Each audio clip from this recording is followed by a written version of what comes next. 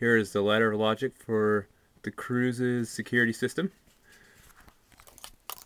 Here you're looking at in parallel, so the equivalent of an OR gate, normally closed contacts. That means with no stimulation to the system whatsoever, these will be closed and power will go through them. Notice that there's X0 through X4. That's 5 contacts, that's 5 doors of the house. To enable the system, we go to C1 enable. That is connected to the leaving timer. See C1 enable contact there. When you hit F5 on the HMI panel, it energizes C1 here up top, and it energizes C1 down here to the leaving timer. That timer is set for 5 minutes.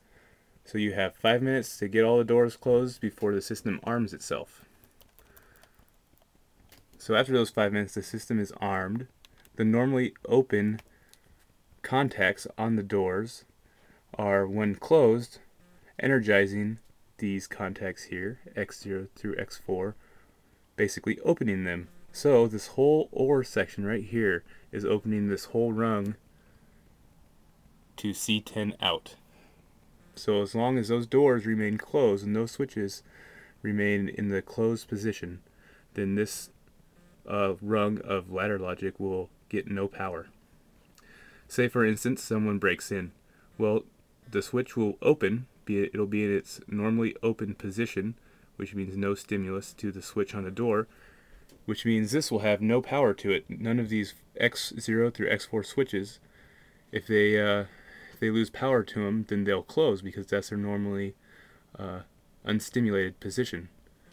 That will go through this leaving timer that is closed after 5, this leaving timer contact that's closed after 5 minutes, your C1 enable, which is your on-off switch on the HMI panel.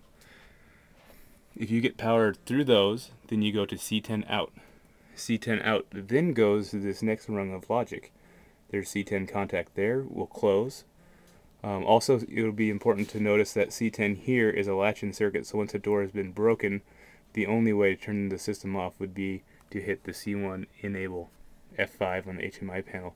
That way, if a door does open, you can't just close it and reset the system. The system stays on until you go and hit the C1 enable. C10 then energizes this rung of logic that goes to a timer. This timer is set for 20 seconds. This is the alarm timer. In 20 seconds, the arm out timer, the alarm timer, will close this T0 contact.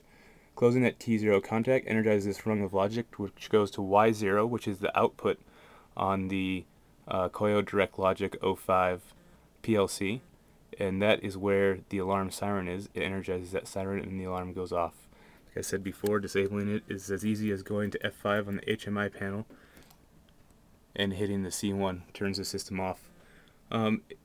Actually not that easy, since it's kind of hidden in the house, and the only people who know where it is the people who installed it, myself and my parents. So don't think you can be breaking into my house. There it is. There's a logic for the cruise alarm system.